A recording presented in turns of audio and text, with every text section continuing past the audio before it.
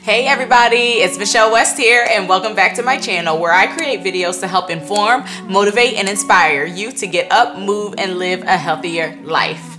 Now, today we're gonna make some butternut squash chili. This is one of my favorite recipes and it's also vegan. It's vegan and vegetarian. Well, wouldn't that be the same? That's okay, it doesn't matter. It's vegan and vegetarian. So I wanted to make a vlog of different recipes that are healthy that you can make at home for you and for your families. Honestly, I am not a chef.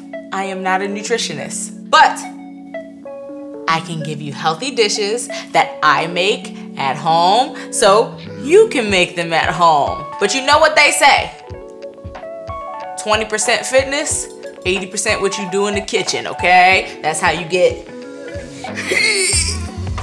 the That's how you get the abdominals, okay? So we're gonna make some healthy dishes here and I'm gonna teach you how to make some butternut squash chili. I got this recipe right online and we're gonna get right into it. Nice, awesome. Okay, so here's your ingredients that you need to make your butternut squash chili. Obviously, your butternut squash, 2 cans of black beans, olive oil, diced tomatoes, chipotle pepper vegetable broth, garlic, we got a red onion, red peppers, and here are spices. Some spices that you need for the recipe are cumin, you need your cinnamon, you need your salt and your pepper because salt and pepper goes in everything, all right? We got bay leaves and we got chili powder. Okay, so that's really all you need for this recipe. We're gonna break it down now and I'm gonna teach you how to make it. Okay guys, so the first thing we wanna do is cut up the butternut squash. Use my thick knife, okay? And cut right through it, yeah? Nice, okay, we're gonna put this one to the side because you only need about 1.5 pounds. And I peel this thing, okay? Where's my peeler? Nice, gonna peel, gonna peel, gonna peel.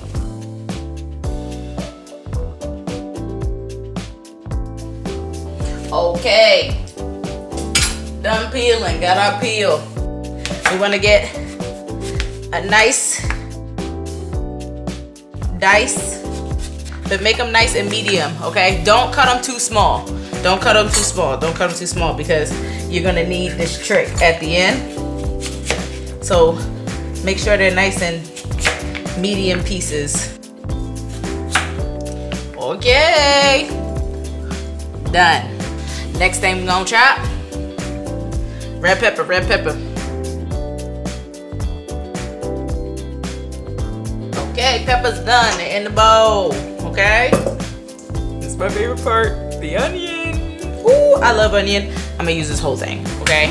If you don't know how to dice an onion, it's your lucky day. I'm gonna teach you how to dice an onion, baby. Okay, so this end, that's the butt of the onion.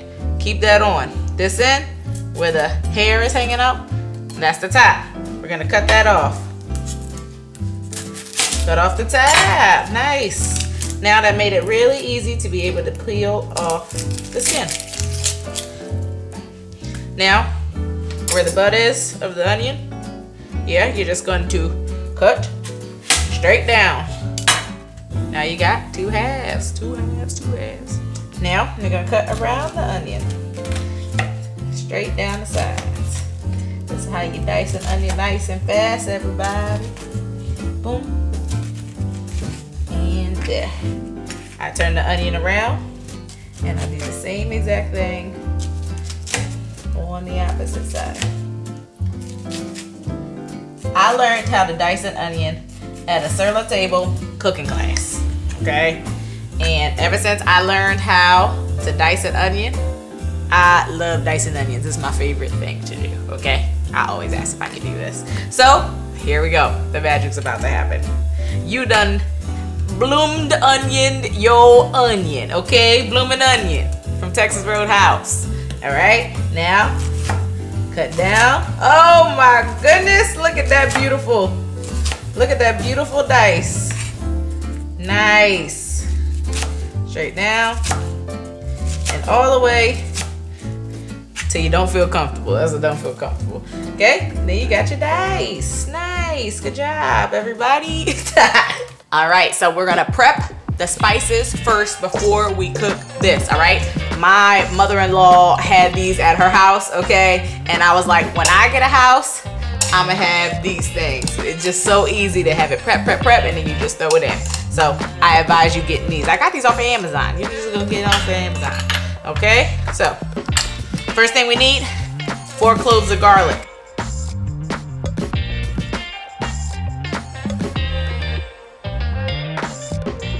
Nice.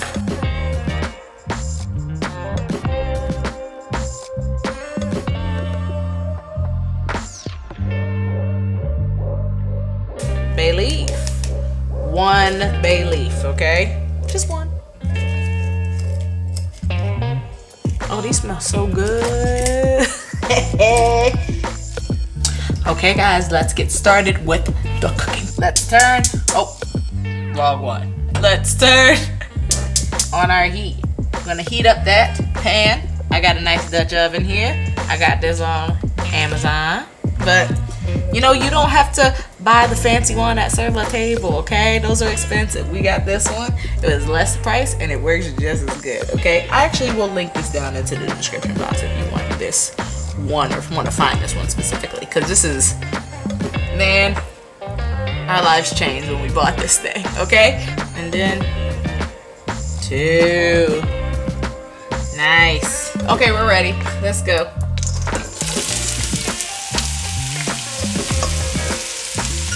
All of your vegetables that you put in the bowl, you're gonna put in your Dutch oven or your pot. I'm gonna start cooking that up. Right now, it's till your onions get translucent. First thing we're gonna do is put in the garlic so we can ferment that for 30 seconds. Get that nice and mixed in. Chili powder, chipotle pepper, cumin, cinnamon. These spices are what make the recipe. Okay, now I want to take everything else and put it in this pan. Pot. Put it in the pot. Bay leaf, tomatoes, and with the juices. We want all of that. Black beans, rinsed. Put that all in there. And your vegetable broth. That's 1.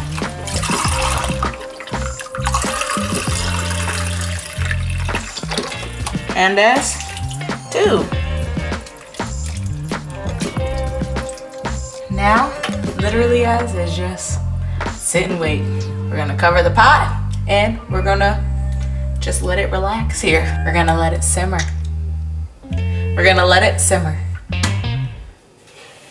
1 hour later. Oh, baby, look at it. Nice. Okay, so the process is not quite done yet. I'm gonna show you what I do. Now, the recipe says basically this will cool down and you can eat it just like this. But this is something I like to do. Take a look.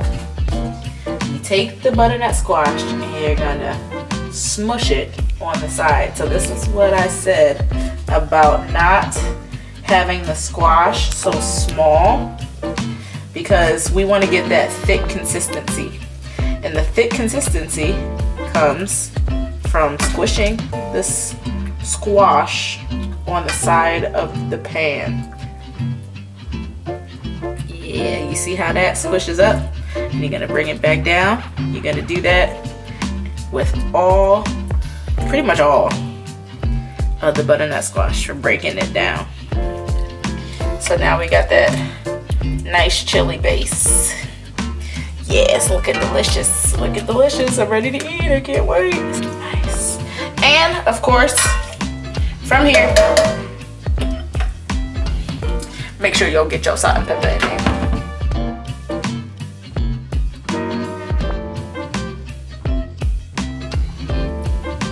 Oh yeah.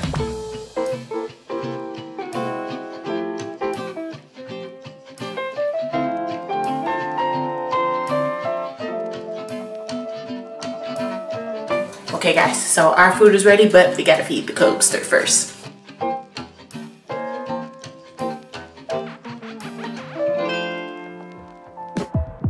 That's it. That's how you make the butternut squash chili. Okay guys, so if you like this video, make sure you give it a thumbs up. I'll link everything down in the description box on how to make the butternut squash chili. Make sure you let me know how it goes. Enjoy your chili, everybody.